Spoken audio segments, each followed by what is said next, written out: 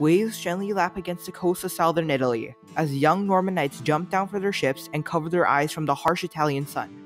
Now you may ask why these Normans are in Italy. Then we first need to understand southern Italy in the beginning of the 11th century. Most of southern Italy was separated into 3 separate Lombard duchies, with them all originally under the rule of Benevento. The first to split was Salerno in 851 after a brutal civil war, while Capua declared its independence from Benevento 11 years after Salerno split. The beleaguered Byzantines still held on to Apulia and Calabria, but their rule was increasingly unstable, as discontent Lombards plot the demise of Byzantine Italy. Meanwhile in the north, the papacy saw opportunity south, and welcomed any chance to dabble in its affairs. In this unstable climate, the Normans came into the picture when in 1016, a group of 40 knights, coming back from a pilgrimage, stopped at a monastery near the border of Benevento. There they were approached by Melis, a Lombard nobleman, who was in exile because of his failed attempts to wrestle back Apulia from the Byzantines. He asked if the Normans would help him drive the Greeks south, and to his delight, they agreed, promising to come back in a year with even more Normans. However, this rebellion, even with the Normans, was crushed by the Byzantines, who had immediately called for reinforcements from Constantinople.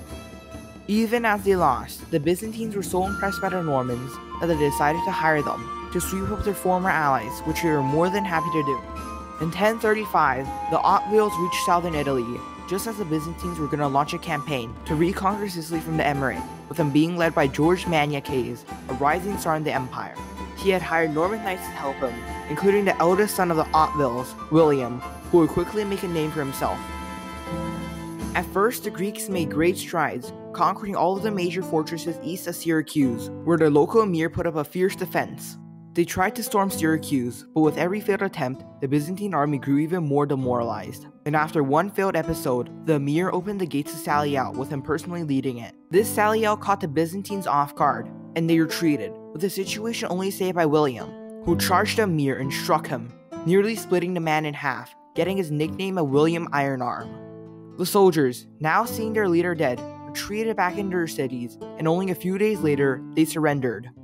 Unfortunately for the Byzantine campaign, even with their victories, they were driven back due to a lack of supplies. When William arrived back, he instigated a rebellion of Lombards in the Byzantine province of Apulia, and within a year, a chunk of Apulia belonged to William, with the local Byzantine governor finally assembling his army to fight the Normans. Even as the Normans were outnumbered, the Byzantines couldn't withstand a Norman heavy cavalry charge, with the remaining Byzantines fleeing. In 2 months, an even larger force of Byzantines attacked, but was also defeated, and when the emperor finally heard the news, he relented and sent the one man that could stop the Normans, Maniaces. Maniaces quickly destroyed almost all local support, but he was just so recalled by one of his enemies. However, this time Maniaces had enough, with him declaring himself emperor and racing back to Constantinople, where he got crowned. One time he was skirmishing against loyal imperial forces and was killed.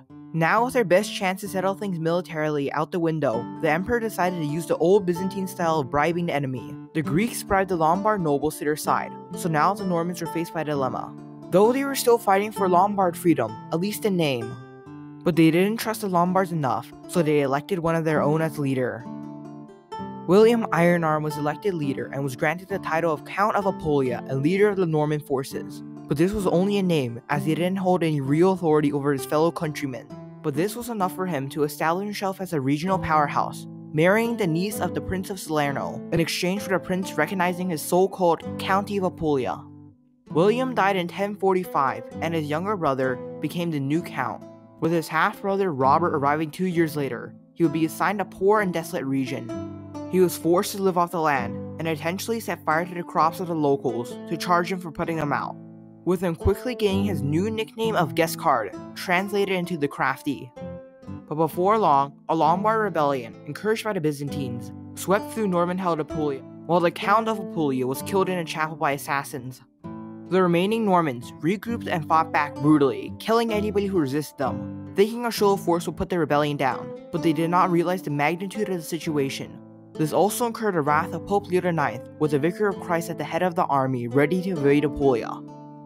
Pope first wrote a letter to the Emperor of the Byzantine Empire, Constantine IX, offering a joint alliance against the Normans, which the Emperor readily agreed to. News of the invading papal army finally woke the Normans, as he desperately put out a call for all able-bodied men, with him electing Humphrey, the oldest Otwil, as their leader. The Normans drew up near the little town of Civitate in 1051, charging and surprising the Pope's Lombard allies, with only the Pope's Swabian mercenaries standing their ground, but they too were slaughtered.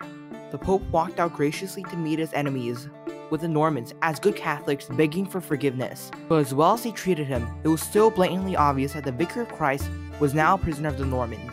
The Byzantines were so disheartened by this defeat that they abandoned all attempts of fighting the Normans. After the battle, Humphrey and his half-brother, Robert Guiscard, had a falling out, with Robert returning back to Calabria to conquer the region from the Byzantines. And luckily for him, the emperor at the time was unable to stop him.